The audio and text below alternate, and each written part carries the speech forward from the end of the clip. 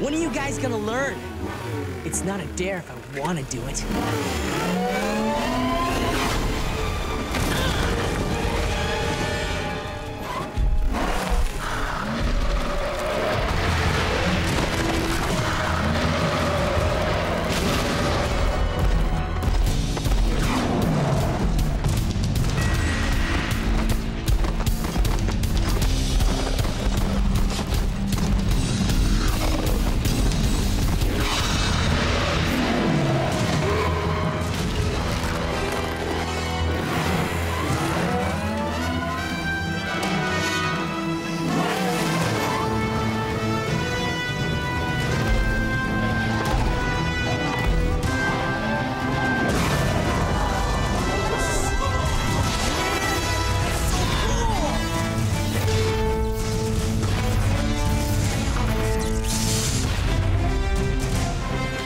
Missed it! The Lions just formed Voltron!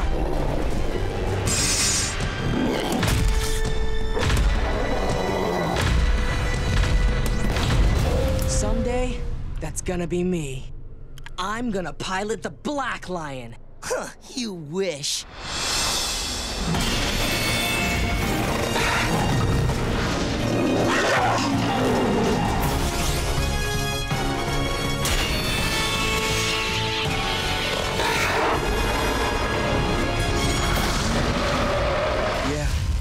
Do wish. Unfortunately, it looks like that's all it'll ever be now. Just a wish. Not long after the Voltron Force wrecked shop on that row beast, they defeated Lotor and his Jewel army. It was epic.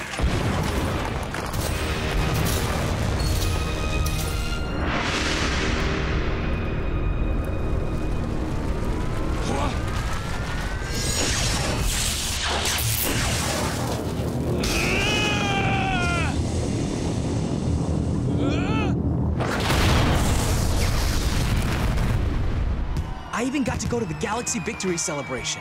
It was the greatest day of my life. Until...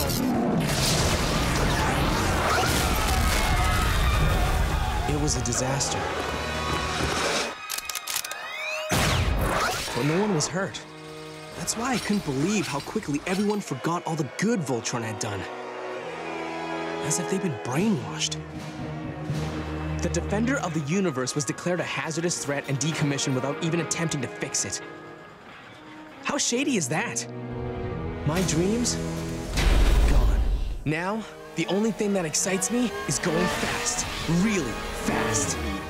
So, I enrolled in the Galaxy Alliance Flight Academy, where things have turned out to be slow. Really slow. When's life gonna pick up some speed? Of course, if all that wasn't about to change, I wouldn't be here telling you this story.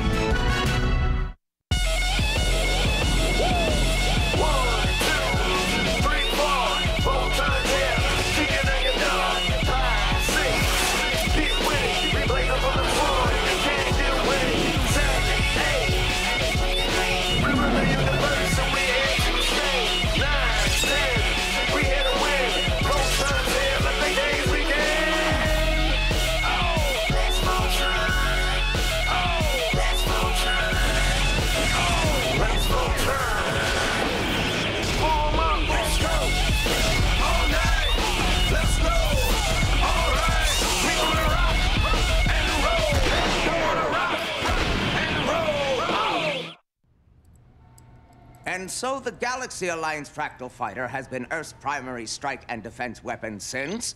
which battle, Cadet Daniel? Huh?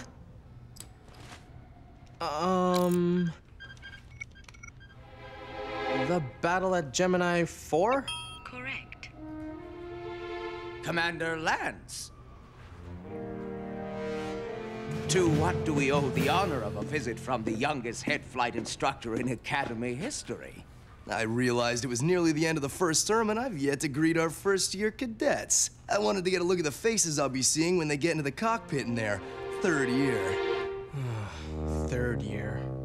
So, do any of you potential pilots have any questions for me?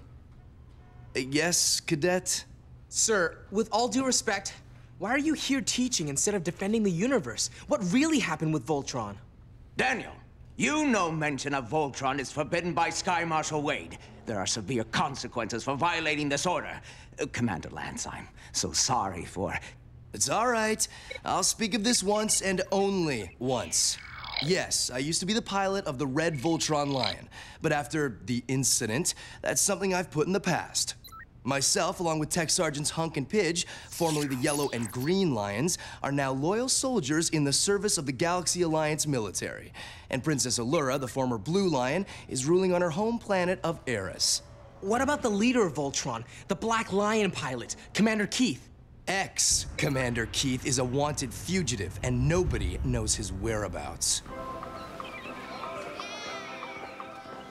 So, Commander Keith, I hear you are interested in the location of Wade's secret base. Your hearing is good. Why are you seeking this base? Are you looking for trouble? I'm looking for something Wade has that doesn't belong to him, which may lead to trouble. But that doesn't concern you.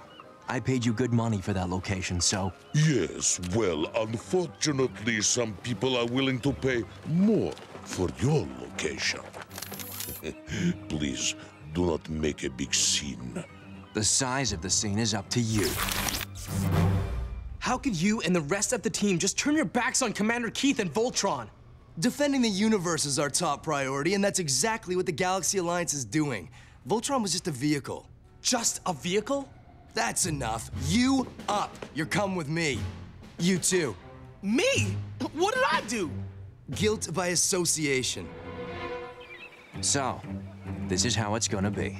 At least I returned your money. You can count it. It's all there. Yeah, I'll get right on that.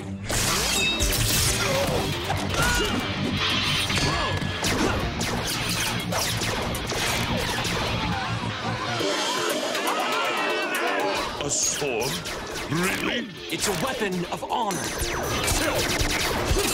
You wouldn't understand.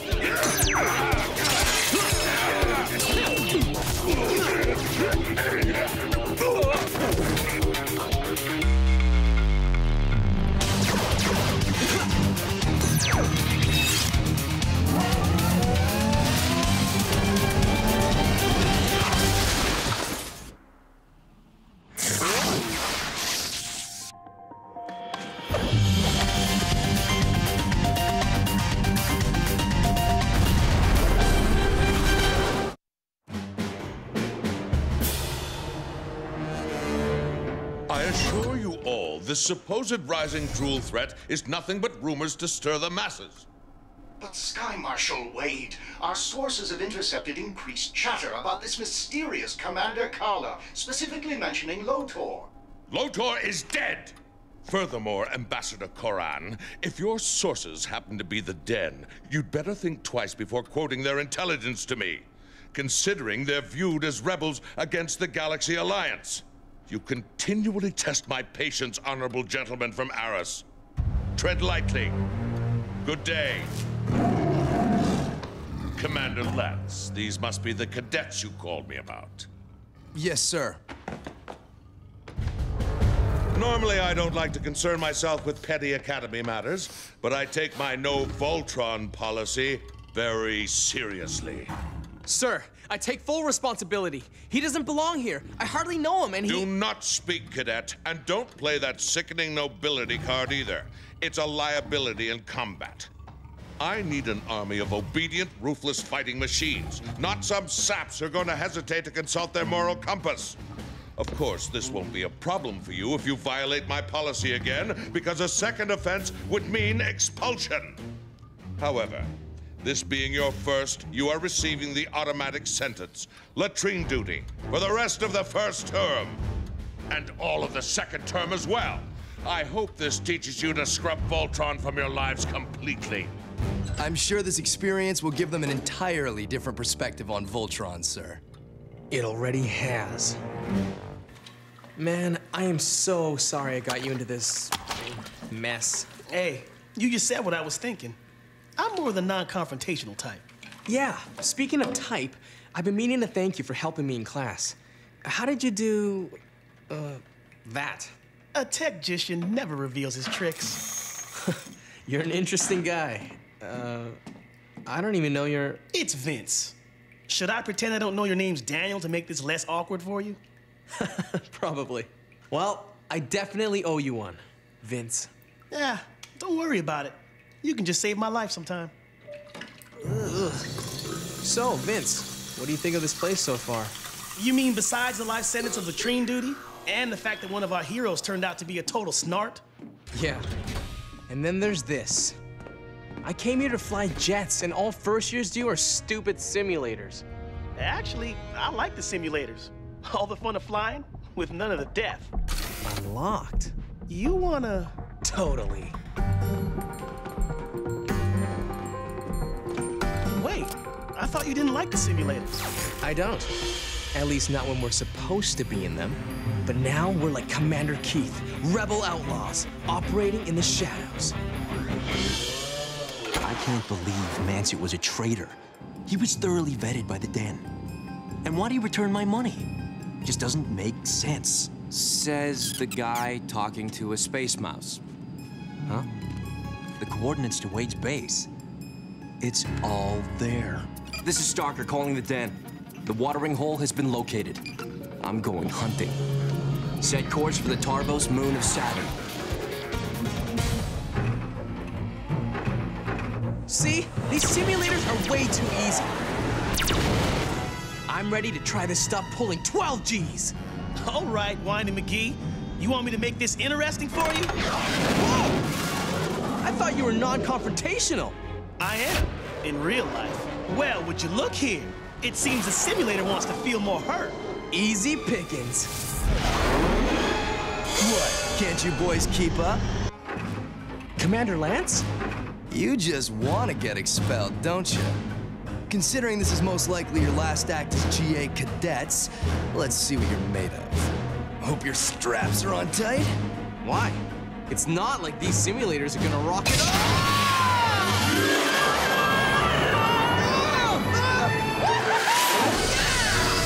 You might want to pull your emergency brake right now.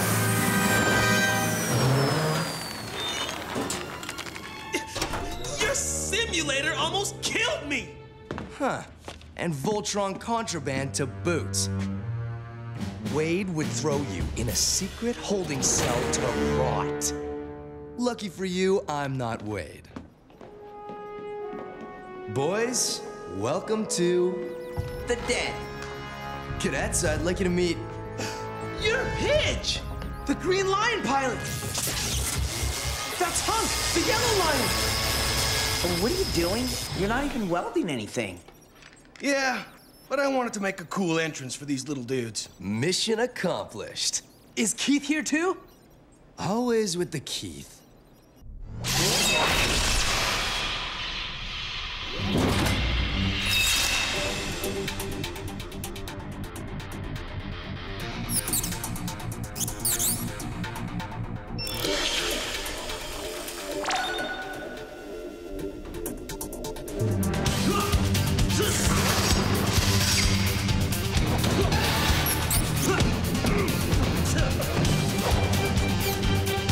Why would you draw glasses on top of my glasses?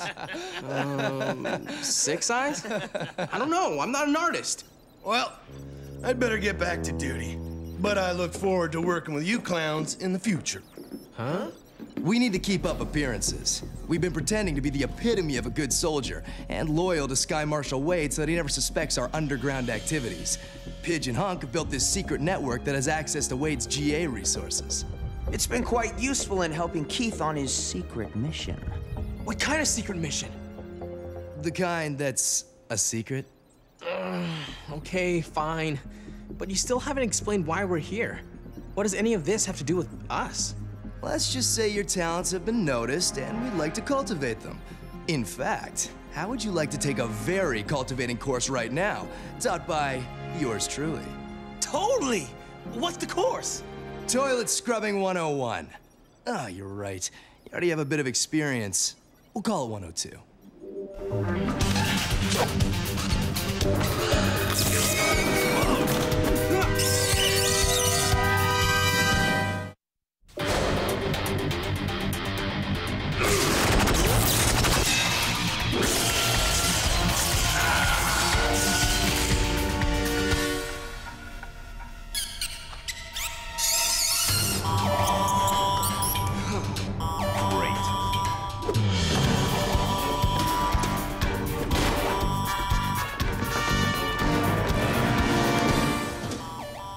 clear.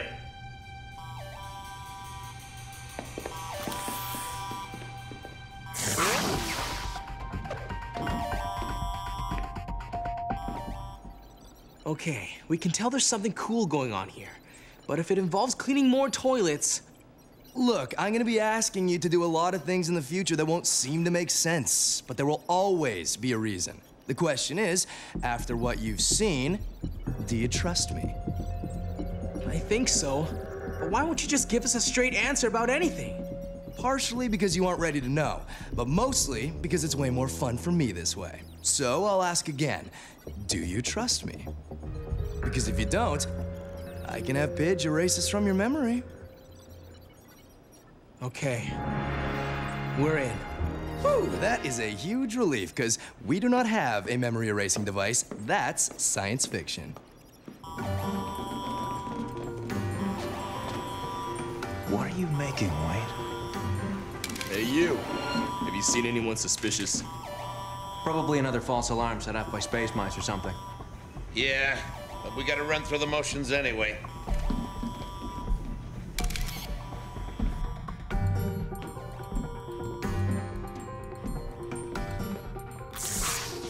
Decrypt security code. Come on, come on.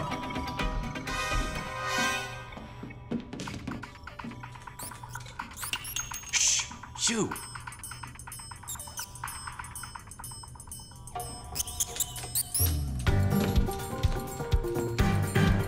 School is in session. How much do you know about Sky Marshal Wade? He's the head of the Galaxy Alliance's military division. And a snart who hates Voltron. True, but it's more complicated than that. Wade's been wanting control of the Alliance military for years, always claiming that Voltron was dangerous because the power within the Alliance is an ancient technology that isn't fully understood. Though we can't prove it, we know he sabotaged Voltron to turn the public against it. I knew it! Wade used this as an excuse to convince the Galaxy Alliance that Voltron's power isn't to be trusted. He got them to regulate the Alliance back to their storage chambers on Eris. However, I believe that Wade actually just wanted to study their technology. While I believe it's time to start your first class project. Wade is a well-decorated general, but he's particularly proud of his 4-stripe pin. Pidge has made a replica of this pin, and you boys are gonna swap this out. Your master revenge plan is to switch out his favorite pin for a fake? Yes. Remember our earlier conversation about trust? Remember you don't have a mind-erasing device? Touché. Let's continue anyway, shall we? Latrine duty happens to be the only hole in Wade's security. The toilet cleaning cadets have pretty much unfettered access. And like all disciplined Army men, Wade does everything on an airtight schedule. And I mean everything. Now, we already know you have a talent for sneaking around, so when Wade's code is off for his 0600, that's your chance to make the swap. Should be a piece of cake.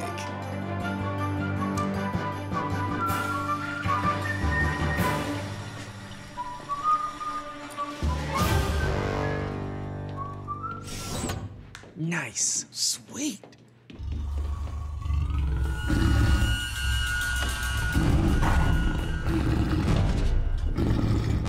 I think this time he's finished. Like us.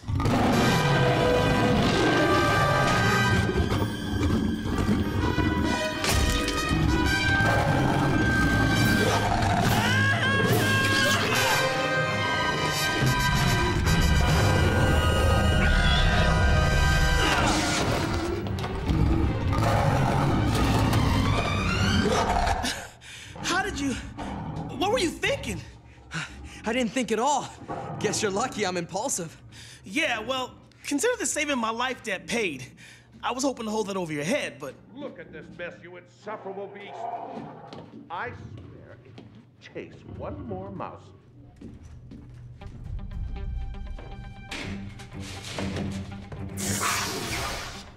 Found you. Ah, there it is. Nice job, boys. Piece of cake, right? More like piece of meat. Well, you did such a good job that I've decided to expel you from the academy after all. Unless you'd rather stay and finish out your 2 terms of latrine, you are showing great promise in that field of study. Go on and pack your bags, boys. We're taking a road trip. This is all happening so fast. I often find fast is the best way. So I think you boys have earned the right to know a bit more about Wade's pin. More like pins. And more like keys than pins. The keys to the lions!